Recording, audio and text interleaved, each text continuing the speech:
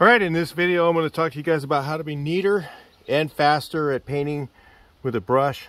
We're going to talk about brushes real quick, then we're going to get into technique and some of the things that you can learn to be a little faster, a little neater. I think the best painter is somebody who can paint fast, but also paint really perfect and really clean and not make any mess. And when you walk through a house, you don't have paint on your hands, you don't have paint on the door handles, you don't have paint on anywhere but the walls or whatever substrate you're working on, doors or frames or whatever.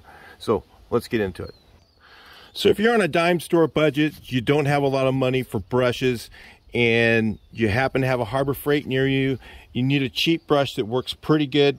These Avanti brushes are actually pretty good for the money for a cheap brush. These are like $5. There's a lot better brushes out there, but I just wanted to point out that if you are new, maybe you're just painting a bedroom or something like that, this is a great brush for a lot of people like that. Another brush that's good on the cheaper end is this company PROFORM. I'm not sponsored by them or anything. I actually like these brushes for the price. One of the best ones is down here. If you see the picture, these ones called Picasso. The Picasso line, those are the angle cut, but they do have a straight, like this one is a straight brush. The Picasso lines are actually really good and a little cheaper than a Purdy. Purdy's are always really good, but they are a little more pricey, and a lot of us are looking for bargains. So PROFORM makes a great brush. Even this one here, this is a, I believe this is a nylon combination. Nylon, what's the other thing? There's two different types. But anyway, nylon polyester, and the best one is always the nylon, I think. Yeah, the polyester is not as good. But anyway, the nylon brushes are a little better. Maybe we have flag ends on them, like this brush has flag ends, but this is a cheap brush by PX. I only use these when I'm somewhere where, you know, I don't really care. I'm going to use this because I need to get in between some things, something tight. We'll talk about that a little bit later. One of the best types of bristles to hold and release paint. And I know this is a small brush. I never usually use. I would not recommend this on anybody's home or anything like that. Most of you guys are house painters. This is a very narrow, small, 1.5 inch brush, I think. But this bristle right here is called Chinex bristle, and this is for water-based and oil-based paint. I would not recommend it for oil-based. I only use basically China bristle, or one of the black China, or China bristle for oil-based. We don't really have oil-based anymore in California, so I do have some oil-based brushes. For varnish, these white China and the black bristle. I like the black bristle a little bit better, but this is what's available. I found this somewhere. I forget how I got it or why I got it. It was some kind of a deal. So I grabbed a couple of them because they're hard to find now in California.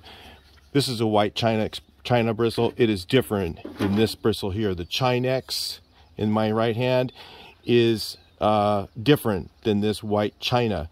The white China, if you put this sucker in water, it's over. Throw the brush away. But if you get a good 3-inch straight cut brush for doing walls in white Chinex bristle, man, I'm going to tell you, you'll find yourself being really fast. Now, the disadvantage of these is I find that they do leave a little bit more rope in the brush mark than, say, for instance, one of these Picassos. Like, not, this isn't the Picasso, but one of the PROFORM Picasso, which has the kind of a, I guess it's kind of a golden bristle. But this one here is actually pretty good too as well. So these are good for cheap. A little cheaper than a Purdy, but they're not nearly as cheap as one of these. And like I said, these are great for a new painter, a person who just started. You might want to check these out at Harbor Freight. So the next thing is selecting the right tool for the right job. A lot of people just think a brush is a brush. These are all tools. This is a wall brush. This is kind of a narrow wall brush. The best ones are kind of a 3/4 inch block, 3.5 inches. Sometimes you can even use a 4-inch if you're a younger guy. I'm older and my wrists are, I broke my wrist a while back and I have a bad shoulder. So using a 4-inch brush for an older guy sometimes is not very good. You just get worn out too quickly with one. But some of you young guys, if you want to really rip, you can get yourself a nice 4-inch, and learn how to work with that and use a nice straight cut brush for walls. So for walls, the best tool is usually a straight cut. A lot of guys will use an angle because they don't know the difference. The angle does not hold and release as much paint as a wall brush does. So because the angle, it really is unnecessary to have an angle brush, but a lot of people think they need it, because what you need to learn when your brush techniques, and we'll start getting into those now, is when you set your brush down and you go to a corner. So let's just say this is a corner right here. Let's get you up a little closer. You learn this technique of backing your brush up into the corner. So you learn to do this. You see that? You push the brush backwards into the corner. So a lot of times the guys will use one of these brushes because they're like, well, I can just set it into the corner. Okay, you can just set it into the corner. You don't need to do that. You learn to take your brush and back it in. Back it into the corner. See how that technique of that brush going backwards? That's called backing up your brush. Backing into the corner. And you can actually get a very sharp corner by using this brush, by learning how to back it up. It just takes a little bit of practice, and that's going to get your speed up on the flat part of the wall, because this works 2 directions. You can work it this way, you can work it this way, you can flip it upside down, where this brush here, the angle tip, you should only be using this one direction and then flipping it over and going this way. I've seen guys do this and they flip it over and go backwards with the brush going this direction, and what happens is they're taking the paint back off the wall. Really a waste of labor. So using an angle cut brush on walls really is not the way to do it. It's to use a straight cut brush, get good at one, get one, work with one for a while, practice with it. It'll help you out a lot. This is a 2-gallon bucket, also known as a deuce. This one happens to be from Dunn Edwards. They sell them at all the paint stores. And one of the reasons you use one of these brushes or these buckets to cut in is because, number one, it does not tip over very easily. So when you put your paint in here, it's a little harder to tip over. If you're using a can, that's okay. Using a paint can, sometimes I'll do that. But a paint can to cut in with is a little easier to have an accident with. So we usually use these deuces. I know, let's get some really bright colors in there. I was painting a sign the other day, so that's what normally I'm doing. I do a lot of that stuff now, high-end stuff, where I only work a couple days a month. So anyway, technique: dip it, tap it, scrape it sometimes. So usually what I'll do is I'll dip it, tap it, work that brush. And the tap on the side is what holds the paint on the brush and keeps it from dripping when you're taking it out of the bucket to put it on the wall. So dip it, tap it, dip it, tap it. I use about 3 times I'll dip it, tap it, and then the 4th time I'll scrape it like this to always have the paint at about from here to the end of the bristle. So about the last 2 inches to 2 inches of the brush is the working part of the brush. You don't want to get paint into the heel, which is down here. If you get paint into the heel, what happens is the brush starts to splay, and when it starts to splay like that, it does not hold and release paint as well. It doesn't cover as good when you're putting it on the wall. So practice trying to keep that paint right to there at the most, and just keep that sucker clean into the heel. So that's one of the techniques to use. So now this technique is something that's going to take a little bit of practice. This is an advanced brush person. When I see somebody, there's 2 things that you do when you're brushing. To get more control, you push harder on the brush. Okay, so when you first start brushing, you're pushing on the brush and you pull it along, right? And you push on it harder, you get better control, okay?